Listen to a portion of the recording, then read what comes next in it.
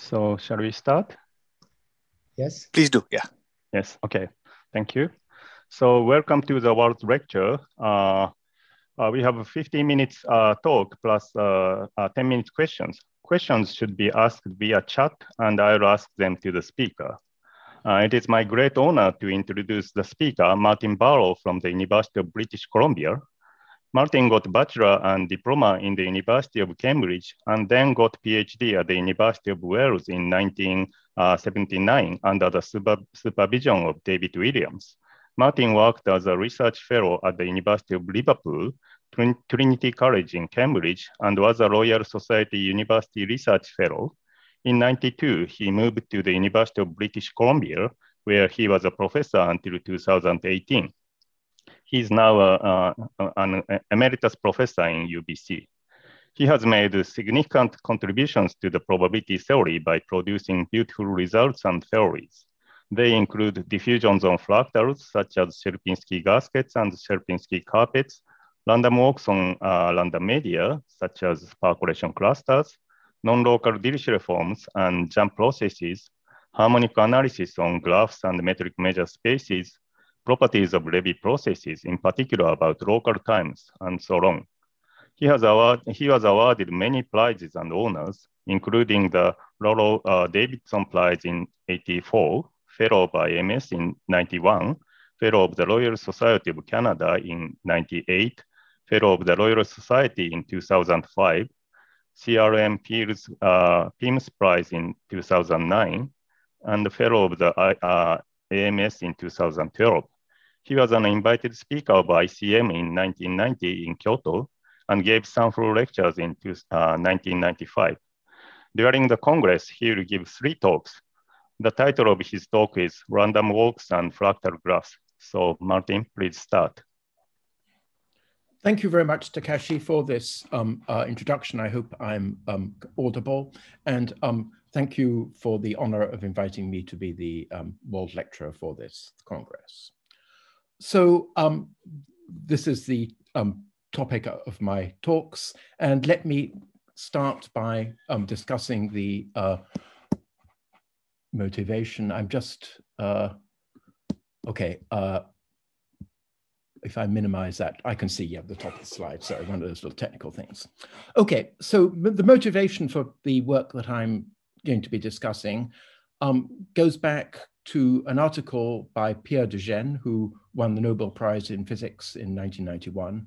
And he wrote an article in a French journal, La Recherche, which is a sort of similar, a French version in a way of the Scientific American. And in this 1976 article on percolation, he introduced many interesting ideas. So here's a photograph of de Gennes, and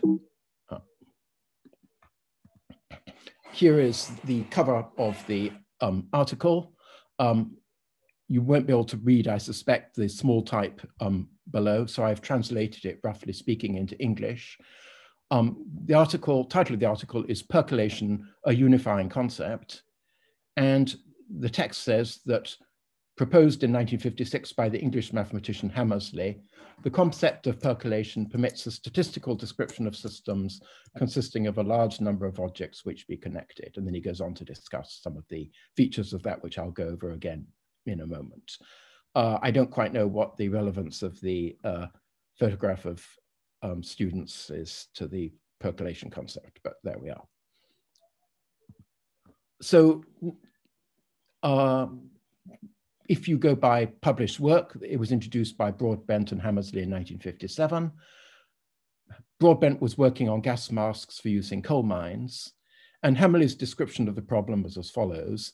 These masks contained porous carbon into which the gas could penetrate. The pores were a network of interconnecting tunnels.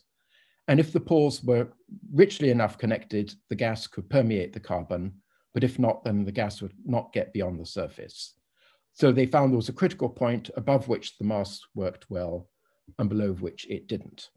And so they looked at a sort of toy model in probability or statistical physics to describe this situation.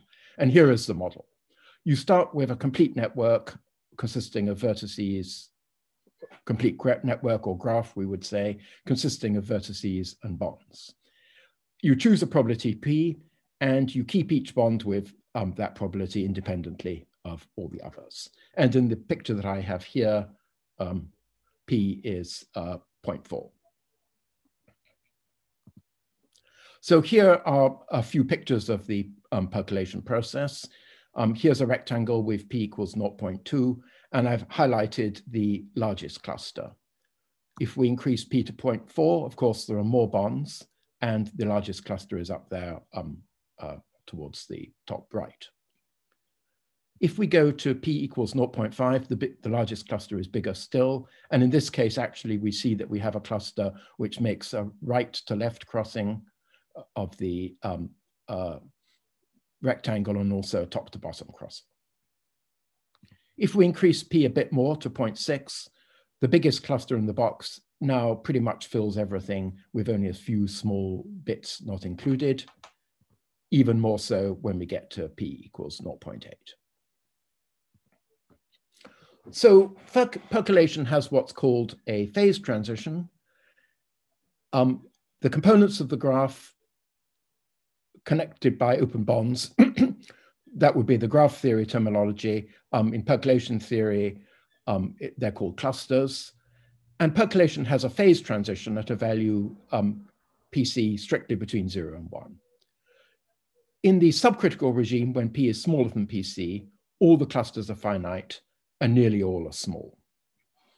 If P is bigger than PC, then it took a while to prove this, but there is, with probability 1, a unique cluster, which I'll denote C infinity, and which extends infinitely far in all directions. When viewed at large length scales, this big cluster looks roughly like ZD. And I'll be discussing this in more detail in the third lecture.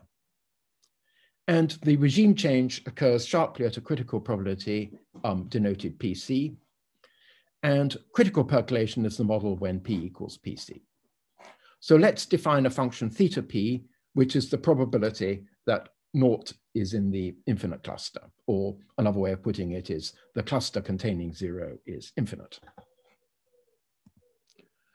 So the big unsolved problem for percolation is the behavior of the function theta P at PC. When P is below PC, it's identically 0. And when P is bigger than PC, it's known to be a strictly increasing continuous function with theta of 1 being equal to 1. So I've sketched here the two possibilities. At PC, theta P might be continuous, or it might have a jump discontinuity. Everyone believes that it should be continuous, and this has been proved in a number of cases, notably the first result, Keston, 1980. Note that's more than 20 years after the model was originally formed, so it's indication of the difficulty of this model. And it's also known in high dimensions. Haar and Slade proved it for the first proof, and then their methods have been improved to give a lower number than their original number, which was, I think, 19. But you can still see there's a gap between dimensions 3 and 10, and I won't go into the nature of that gap at this point. So in his article, de Gennes was interested in what a physicist would call transport properties of critical percolation clusters, i.e. the clusters when P is actually equal to PC. And transport in physics language means how heat or waves propagate in the cluster. And de Gennes suggested that one might use random walks on percolation clusters in order to study these properties. And he called the random walk the ant in the labyrinth.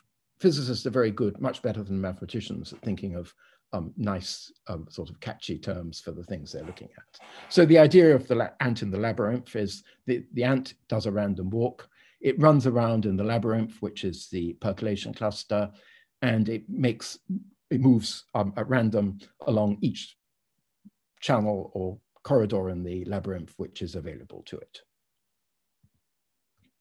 So mathematically, we want to talk about random walk on a graph. And so I'm going to introduce a certain amount of terminology now, which is going to be fixed for the 3 talks that I'm giving.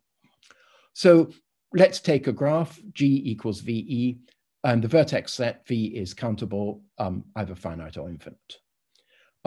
We use X twiddle Y to mean that X and Y are connected in this graph, i.e. that XY is an edge. I'm going to assume throughout these talks that the graph is locally finite. In other words, the number of neighbors, the set of neighbors of a point X is finite. And deg X is going to be the degree of X, in other words, the number of edges coming out of X or the number of neighbors of X. And the simple random walk is exactly what you'd think it would be. It's a Markov chain on the vertexes, which at each time step moves from a point X to a randomly chosen neighbor. So we have these transition probabilities here. And I'm going to want a few other bits of notation. Px is the law of the process started at little x. dxy is graph distance on the graph. bxy is a closed ball, so to speak, with less than or equals there, center x and size r.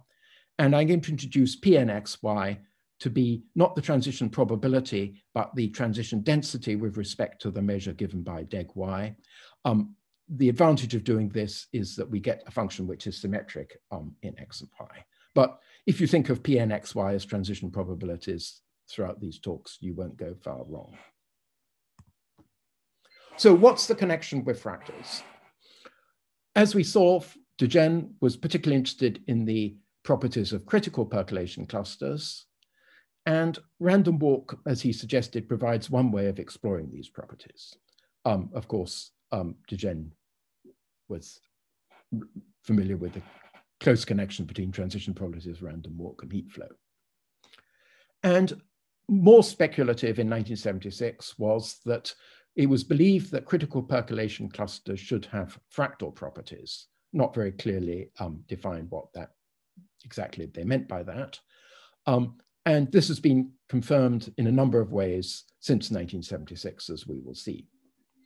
So to see how random walk behaves on critical percolation clusters, one should look at random walks on fractals. Now, random fractals are quite hard. So the proposal in the physics literature was that one should start by looking at easier examples. In other words, deterministic sets with lots of symmetry. Well, perhaps the simplest fractal is the Cantor set, but it's not really connected. So we need to look at something in 2 dimensions.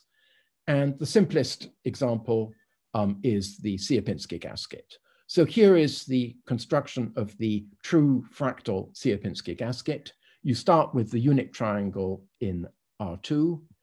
You divide each edge in 2, and you remove the downward facing inner triangle like that, leaving you with 3 smaller triangles, each side a half. Now you repeat the process a second time, a third time, a fourth time, a fifth time, and so on. And what you end up with, if you go all the way, look at the intersection of the resulting sets, is you get an uncountable connected perfect subset, compact subset of R2. And so that's the set that I would call the true Sierpinski gasket. But we're looking at random walks on graphs. And so what we want to do is we want to build a graph which mimics the structure of the Sierpinski gasket. And you can see how to do it if we just look at the graph here that we've got, where the vertices are the corners of the triangles and the edges are the connections. Then we're going to get a large finite graph. Letting that go to infinity, we get an infinite graph. But let's just look at the construction on another set of slides just to make it absolutely clear what we're doing.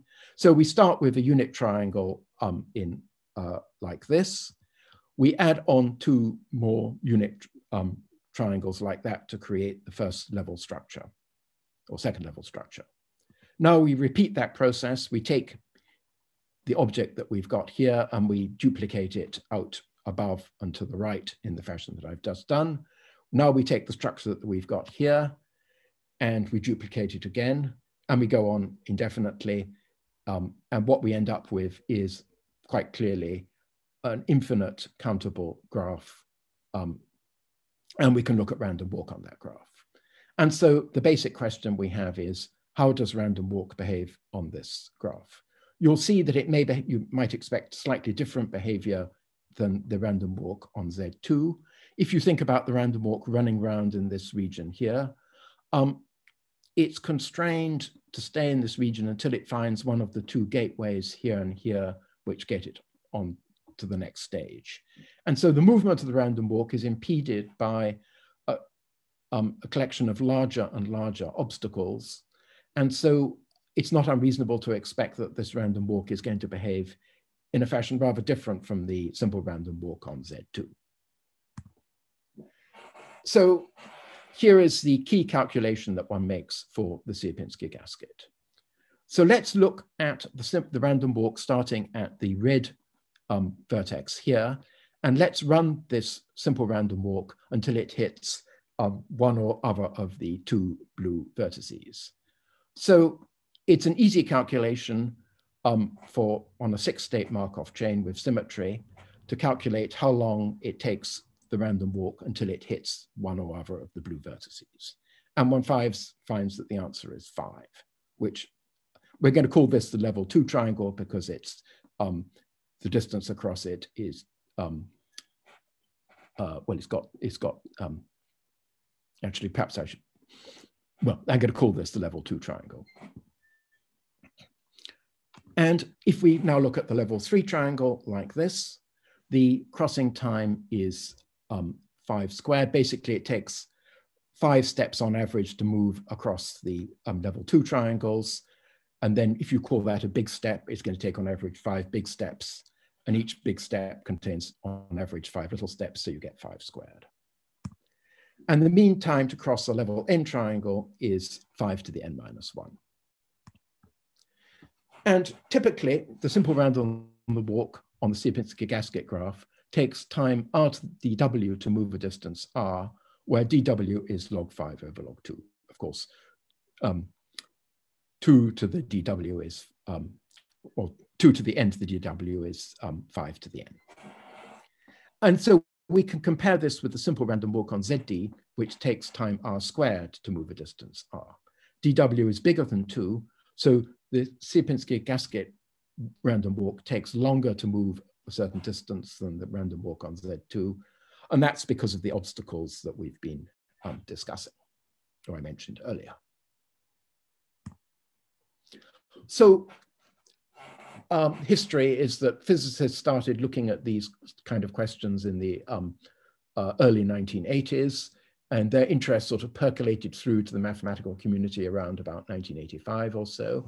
And Kusaoka and Goldstein independently gave construction of a continuum limit of the rescale random walks.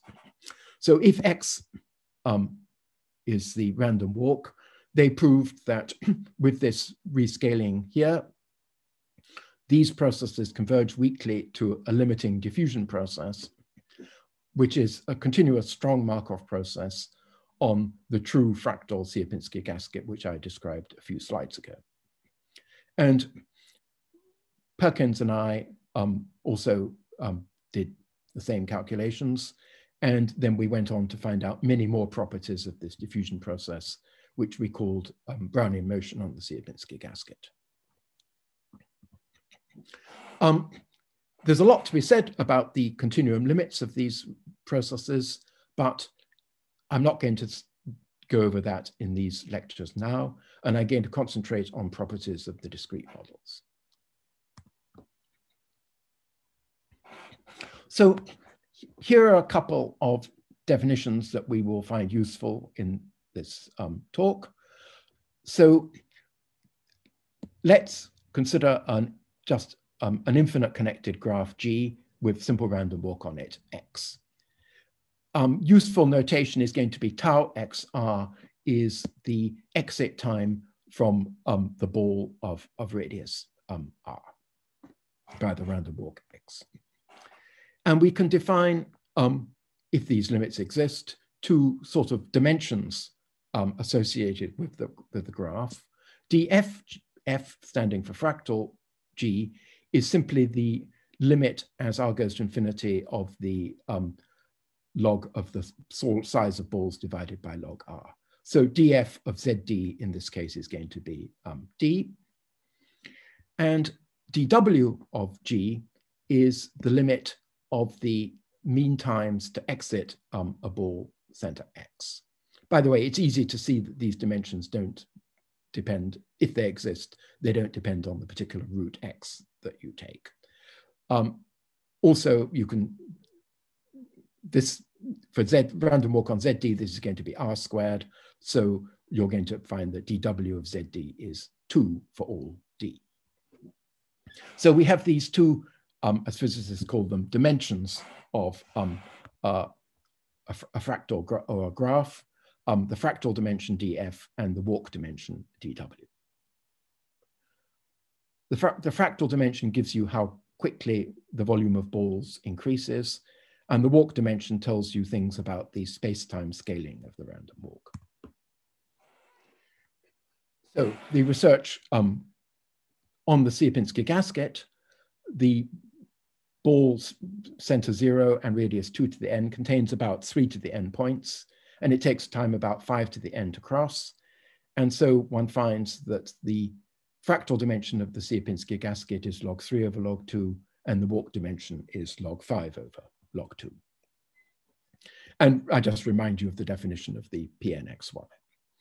So in our 1988 paper with my paper with Perkins, we obtained the transition densities for the continuum limit. And then Owen Jones in 1991 showed that the same kind of estimates also hold for the random walk on the graph. And one gets these slightly forbidding at first sight sub-Gaussian bounds on Pnxy. So you'll notice that we have constants C1, C2, C3, and C4, different constants, and we get the following form of the estimates. So we get upper and lower bounds of the same form, but with different constants Ci. And since we're looking at a discrete time random walk, the transition probability is 0 when the distance between x and y is bigger than n. So let's just look at slightly more, a few more, or go into a bit more detail on the properties of the transition density, or one might say also heat kernel, on the graphical Sierpinski gasket. So this ugly symbol here is intended to say quickly that we have an upper and a lower bound, but where you're allowed to change the constants C and C prime between the upper and lower bounds. So this is the basic form of the transition density. So let's just look at a few things about it. First of all, if we look at y equals x, then the distance between x and y is 0. So the term in the exponential is 0. And so we just get that Pnxx is bounded above and below by constants times n to the minus df over dw. Df over dw is log 3 over log 5 and is smaller than 1. So that tells us that the sum of Pnxx diverges. And so using one of the standard tests for transience or recurrence, the random walk on the graphical Sierpinski gasket is recurrent. There's much easier ways of proving it. In fact, we'll see one at the end of this lecture. If we integrate the bounds with a bit of work, one finds that the expected distance moved by the random walk is bounded above and below by constants times n to the 1 over dw. And dw is bigger than 2, so this means that the mean distance grows more slowly than the n to the 1/2 that one is used to in ZD. And a final observation, this term in the exponential is a bit ugly, but if we put dw equals 2, we get 1 over 2 minus 1, which is 1. And so this bit here disappears, and we just get dxy squared over n. So we get a Gaussian type tail in the case when dw is equal to 2. So that was the Sierpinski gasket. And at around the same time, other researchers started looking at some other examples of exact fractals.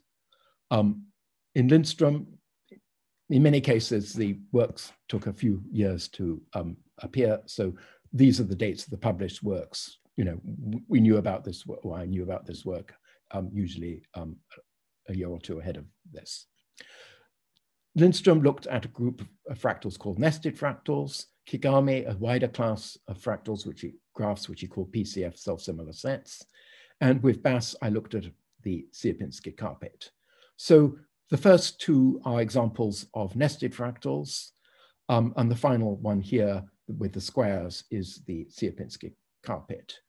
An important difference between the Sierpinski carpet and the other two is if you look at the random walk on this set here, which many people call the Lindström, well, it's called the Lindström snowflake, you'll see that the random walk can only leave this region here by one of 6, that is a finite number of exit points. Similarly here, there are only 4 exit points.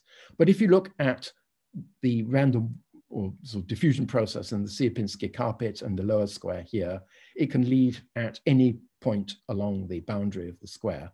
So there are an uncountable number of different exit points.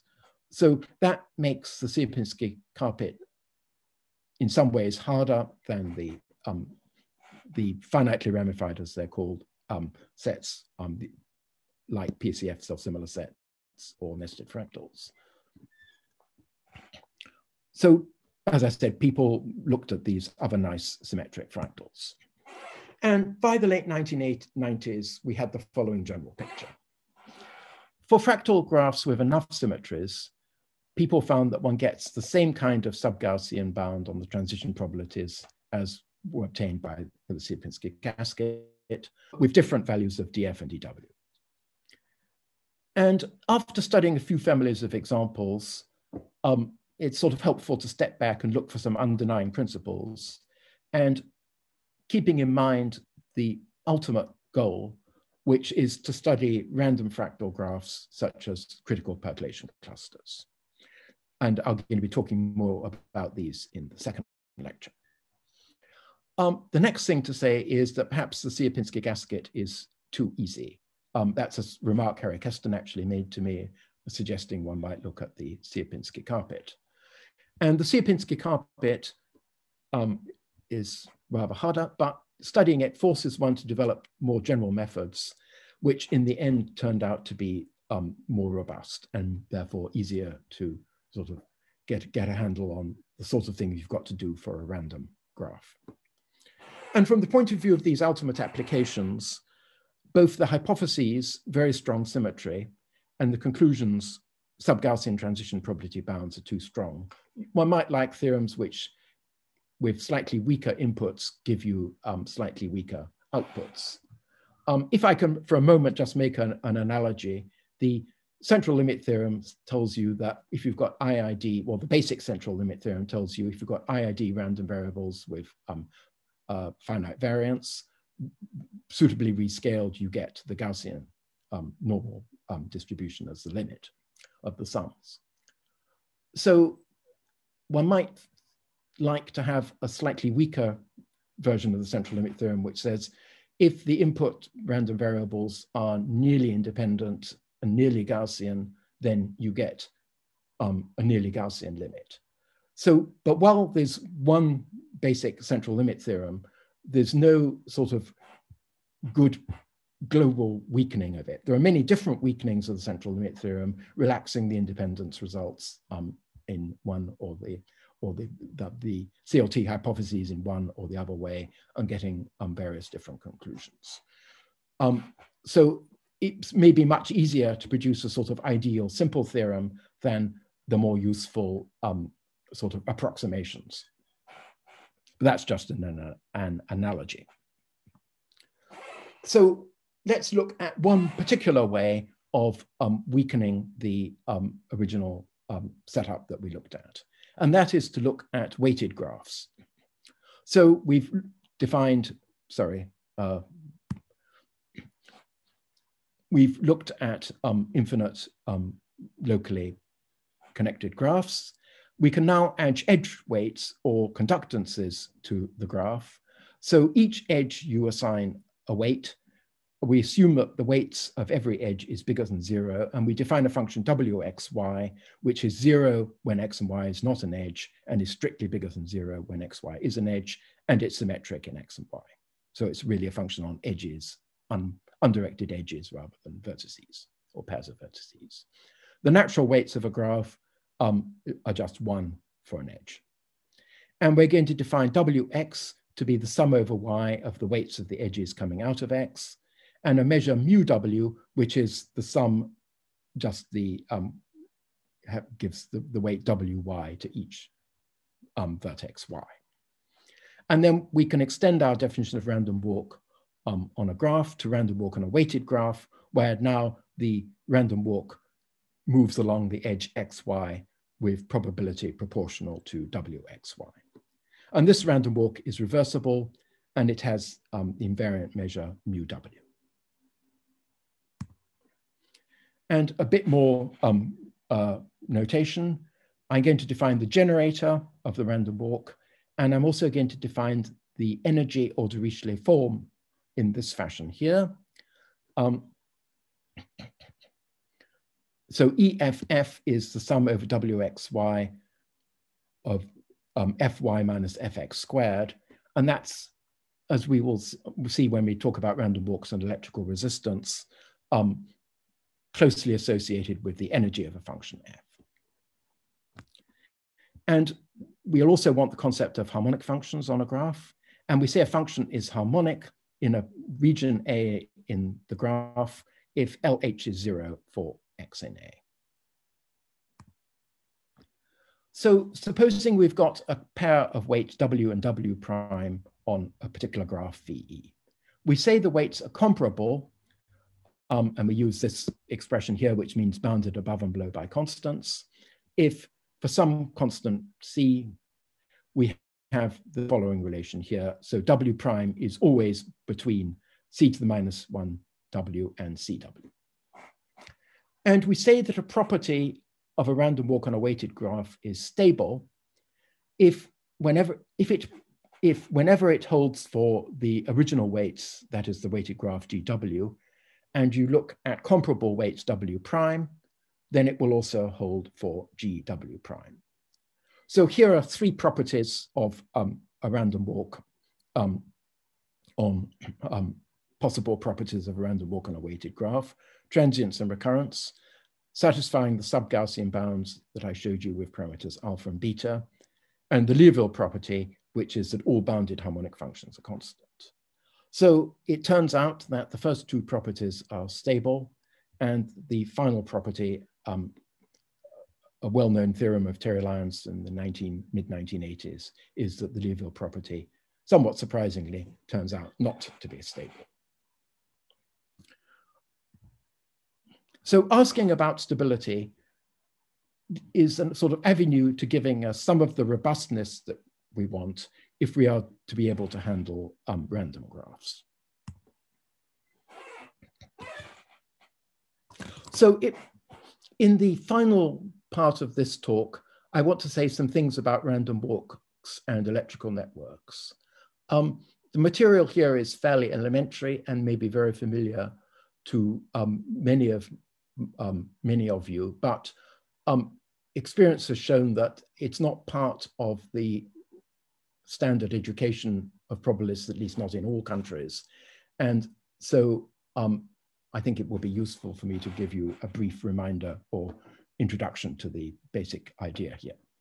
So in Feller's 3rd edition of his textbook in probability, on page 425, he posed the following problem. You've got a graph which is recurrent, and you remove some edges. Then you should prove that the new graph with the removed edges is also recurrent. It's not clear how Feller thought that one would solve that question, but this problem stimulated Doyle and Stoll in 1984 to formalize the connections which have been known informally for quite a while to many people between random walks and electric networks. So let me just sort of tell you or remind you a little bit about the idea of electric networks. We have we start off with a finite weighted graph, and we select 2 points A and B in the graph. We assign to the edge E a conductance WE or a resistance WE to the -1.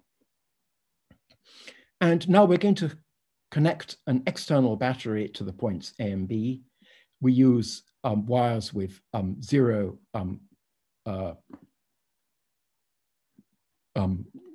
resistance or infinite conductance. And we impose this little symbol here is a symbol of a battery. We impose a potential difference between A and B. So currents are going to start flowing in the network. And the basic problem of networks like this is to describe how the currents are going to flow. Well, this has been known for a long time. It goes back to a magnificent paper of Kirchhoff in 1847, where he showed that currents flow in the network according to laws which he formulated. I'm not going to go into the details of Kirchhoff's laws, but give a sort of mathematical simplification here. We assign vertices a function which is called an electrical potential, and the link between potentials and currents in each edge is given by Ohm's law, which is that the potential difference is equal to the current times the resistance. If F is the potential, we're going to choose our battery so that the potential difference between A and B is 1. And if IXY is the current, so we can give it to the electrons flowing from X to Y, then the potential difference Fy minus Fx is the resistance, in other words, Wxy to the -1 times the current, and that holds for each xy. Now, current is conserved at all points except the vertices A and B, and so summing this quantity and rearranging, we get that we find that the function f is harmonic in the graph V, except at the points A and B. So we can find the potential as a solution to the Dirichlet problem, boundary conditions FB and at FA, and harmonic function everywhere else. And for a finite network, it's easy to prove uniqueness for this Dirichlet problem. In general, it's not true for an infinite network. So that's basic electrical circuit theory. Now, what's the connection with random walk?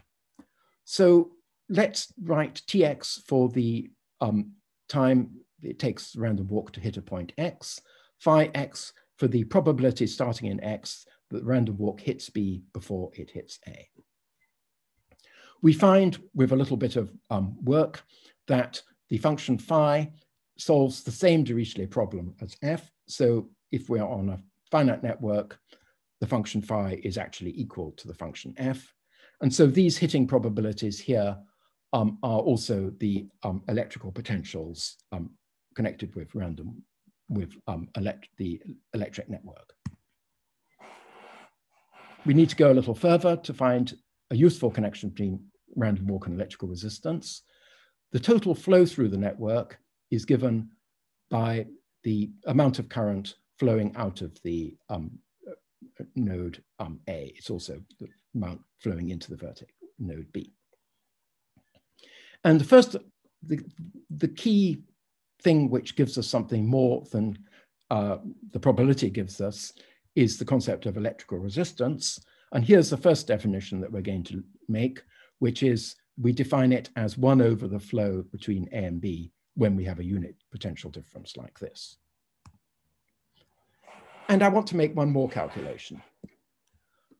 So the effective resistance, or inverse of it, is the flow. That's the amount of current, total amount of current flowing out of A. Use Ohm's law to substitute here. F of A is 0, so we get this expression here. And using the Markov property, we find that the effective resistance is the weight of A times the probability starting in A that the random walk hits B before it's first returned to A. So we have an expression for this probability in terms of effective resistance. Now let's look at an infinite weighted graph. I'm going to take all the vertices outside a ball BAR and combine them into one vertex BR. So we're now looking at a finite graph. then WA times the probability starting in A that X leaves this ball before its first return to A is just 1 over the effective resistance between A and B are. I'm going to define the effective resistance from X to infinity as this limit here. Easy to show that limit exists. There's a monotonicity of these resistances. Recalling the definition of tau AR, we can rewrite this expression like this. WA, the probability that the random walk exits the ball before its first return to A is 1 over the effective resistance. Letting R tend to infinity, we get the following theorem due to Doyle and Still in 1984, which is that X is recurrent if and only if this probability is 0. And that's if and only if the effective resistance from A to infinity is infinite. So this gives a characterization of recurrence and therefore also of transience in terms of the effective resistance between a point in the graph and infinity. And intuitively, this connection solves Fellow's problem. If, like me, you've done lots of calculations with network simplification at high school, you've got, you kind of know intuitively that removing edges is going to be increasing the effective resistance. And so it's going to make the process more recurrent. So that gives an intuitive explanation of why Fellow's problem should be true. But we shouldn't really, as mathematicians, just be relying on our sort of physical intuition. In fact, there are situations where our intuition may lead us to expect monotonicity, but in fact, it does not hold. Here's one very striking result from road traffic, Bray's paradox.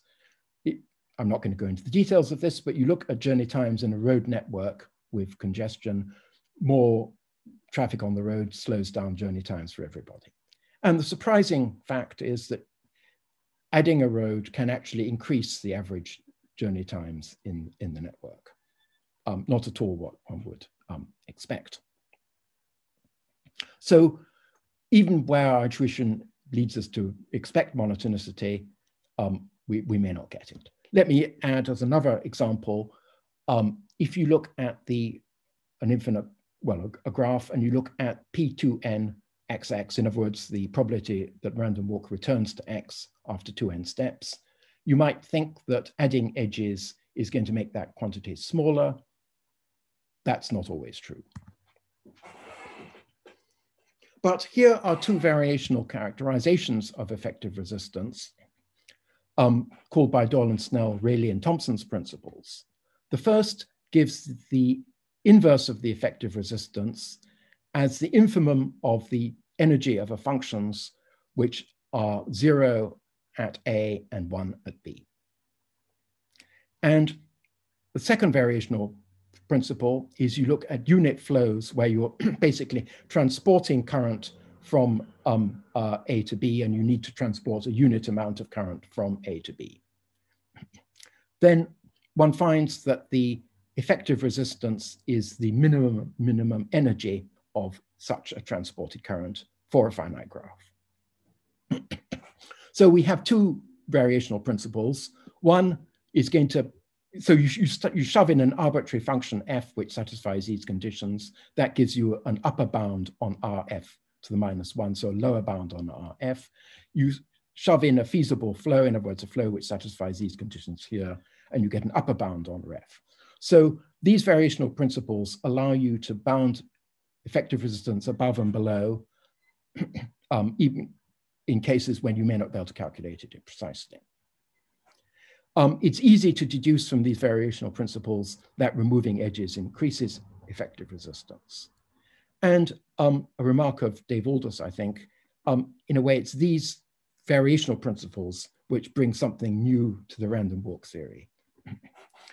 It's very hard to get this kind of monotonicity result directly by random walk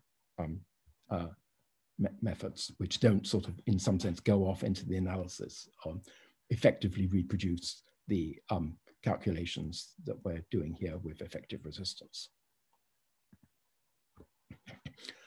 A final couple of definitions. it's useful to define the effective resistance between two sets in an analogous way to that given by Rayleigh's principle. In other words, it's the minimum energy of a function, which is 0 on A and 1 on B. And we also have stability in that if we look at weights W prime, which are comparable with W, then the energy form EW prime is comparable to the energy form EW.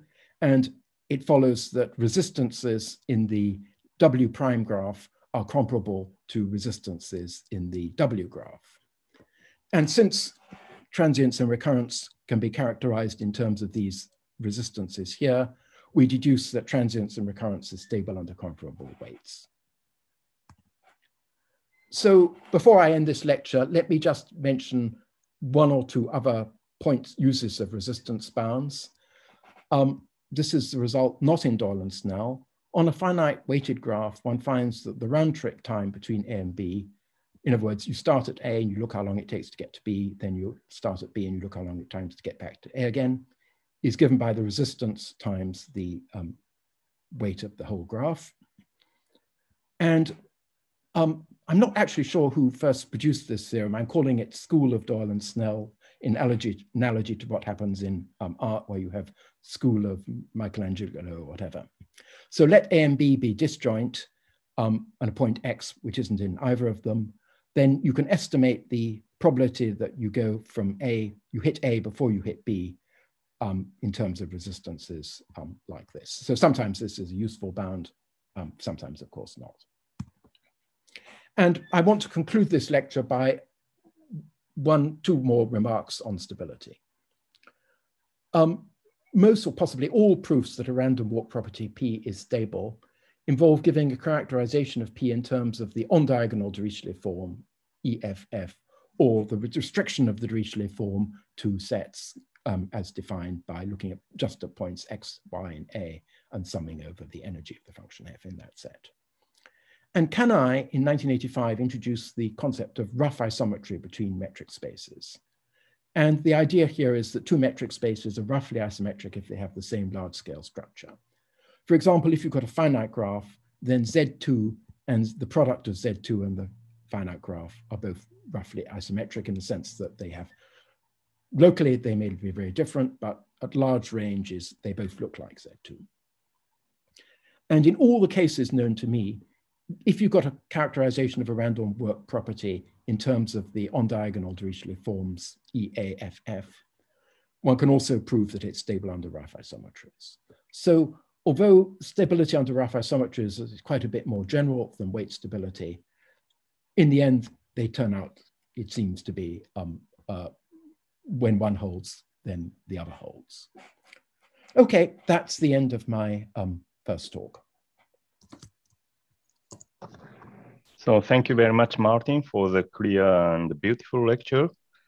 So here is one question via chat. The question is, can we think that a Sierpinski gasket is a weak limit of percolation graphs, analogous to the Donskad theorem for random walks?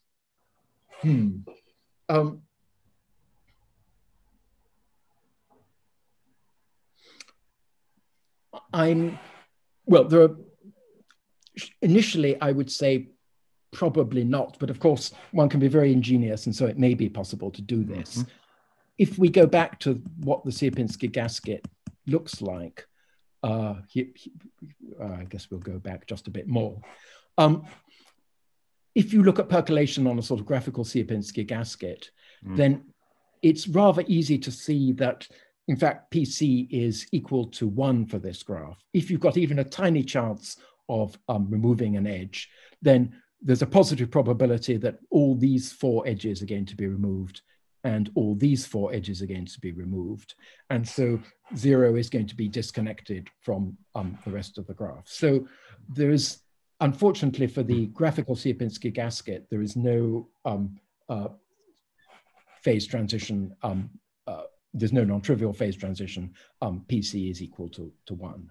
So, of course, you actually have written a paper on percolation on these fractals. So maybe you could see if you can think of a way of getting it in the way that the question suggests, but I have to say that I can't, at least not initially. Well, I don't have answer to you. So any other questions? If you have questions, please type on chat.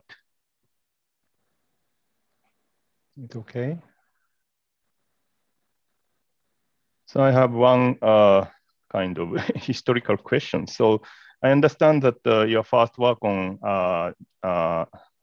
Brownian motion on fractals is a 1988 paper with Ed Parkins. And yes. How did you get interested in fractals?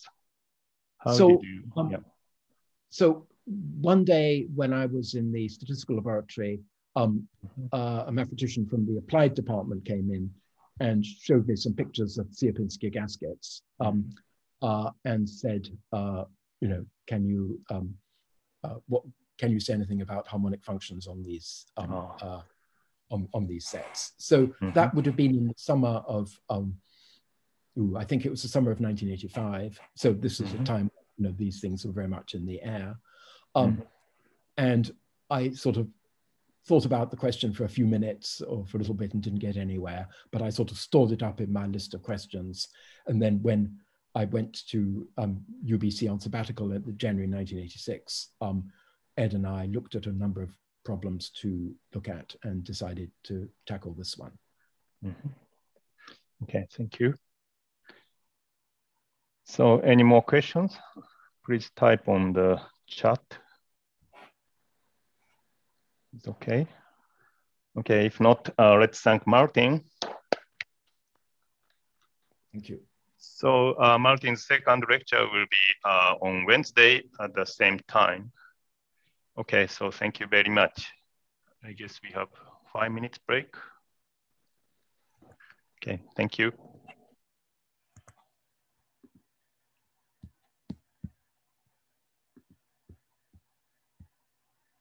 I'm not quite sure how to stop sharing. Well, at least you can mute. There we are. Yeah, okay.